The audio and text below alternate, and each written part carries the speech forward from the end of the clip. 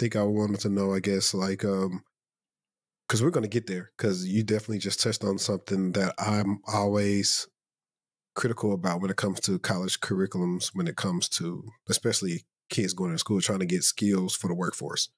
Mm. But I guess I was trying to ask more about maybe like different roles that you held in like cybersecurity, I guess.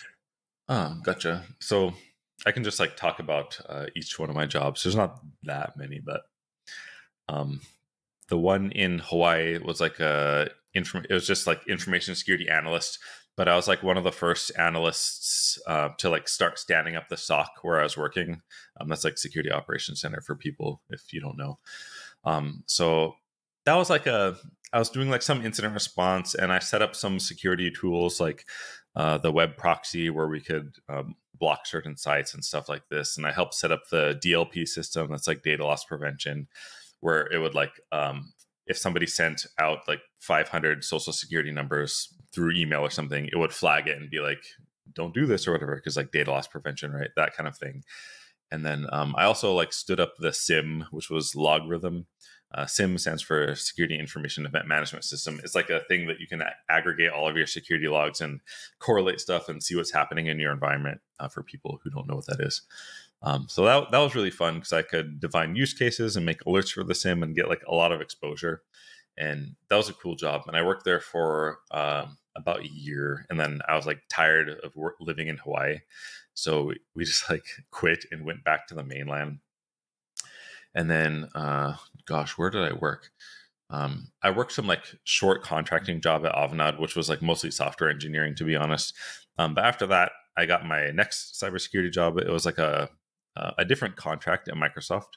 It was kind of like a security analyst in GRC mixed with program manager, like cybersecurity program manager, where we would work with different teams in Microsoft and like the CIS people, like the, what is that, center of like CS, Central something Internet Security. I forget what that stands for, like the CIS framework people. And then we would kind of build like a center for Internet Security, I think. And then we would build like controls like specific to Microsoft products, like in benchmarks. So like how to secure a Microsoft Azure virtual machine, how to secure Key Vault, how to secure Azure storage account. And then we would make lists and then work with our kind of enterprise customers to see if they made sense. So basically we're like kind of building security controls for Azure.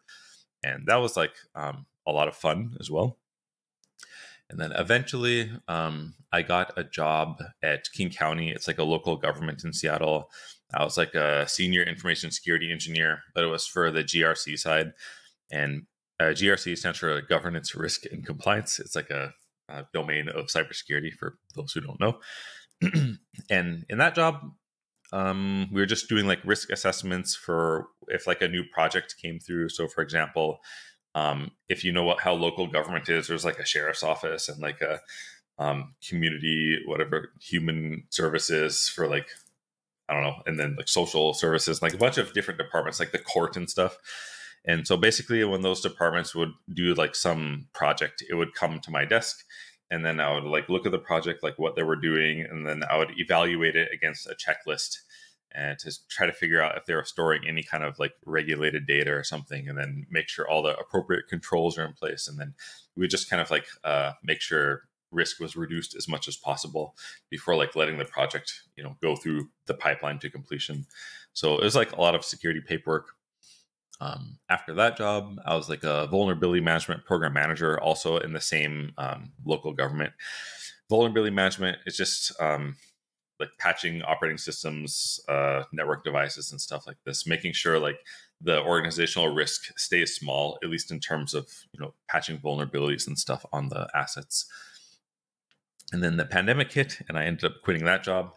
And then a lot of stuff happened, but I ended up with the last cybersecurity job I had. It was like more software engineering, the contract at Microsoft, where I was doing like a lot of automation for the security team at Microsoft, and that's where I ended at 180K as a contractor.